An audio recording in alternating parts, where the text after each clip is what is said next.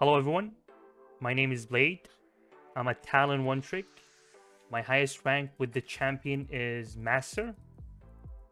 And this is your guide to Diamond.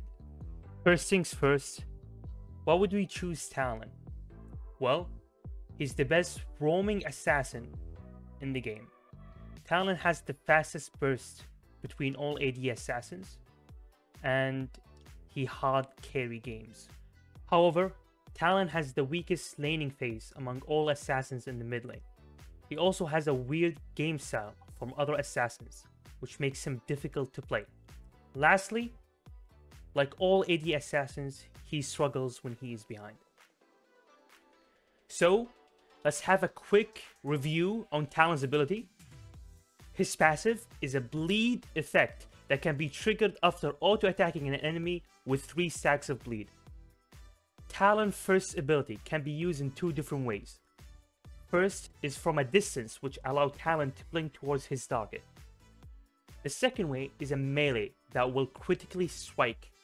Note that Talon Q can reset his auto attack, meaning you can auto attack, then Q to auto attack immediately again. This is really crucial against melee champions. Talon's second ability is to throw 3 daggers that returns, slowing any targets. This ability gives him 2 stacks of bleed. Talon's third ability allows him to jump over structure and terrain. This ability alone makes Talon one of the best roaming champion in the game. Lastly, Talon ultimate throws daggers from all directions and become invisible in 2.5 seconds. Now for the combos that you need to know.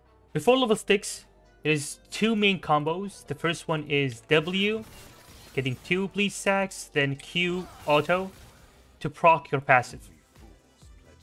The second combo is W, auto Q auto.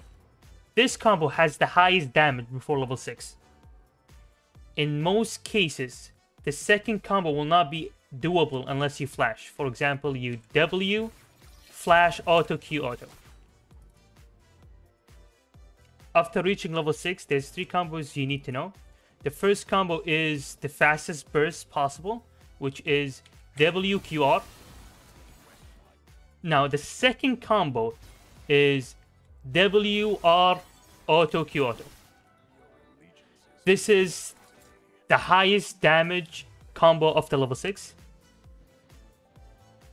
The last combo is QWR auto.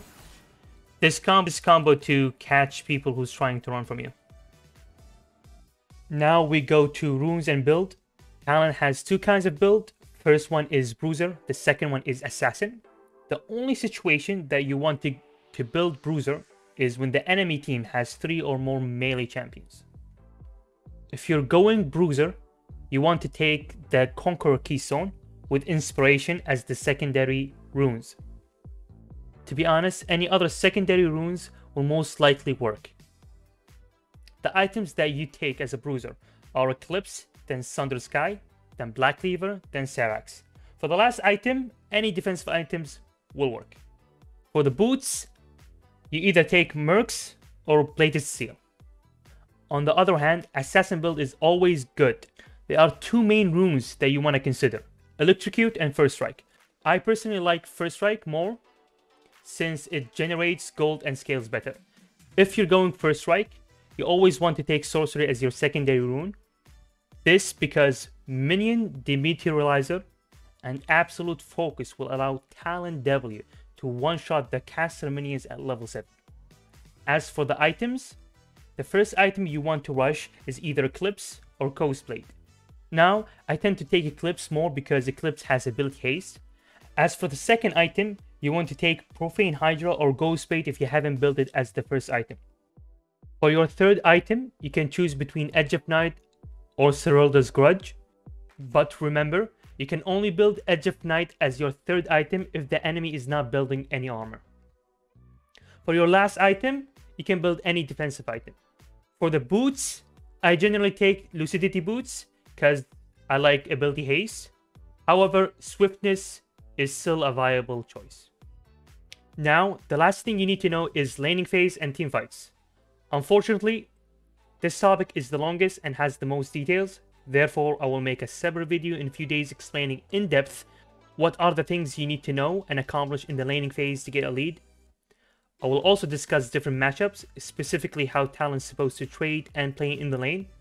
In addition, I will explain how to position teamfights and how to select your target to assassinate.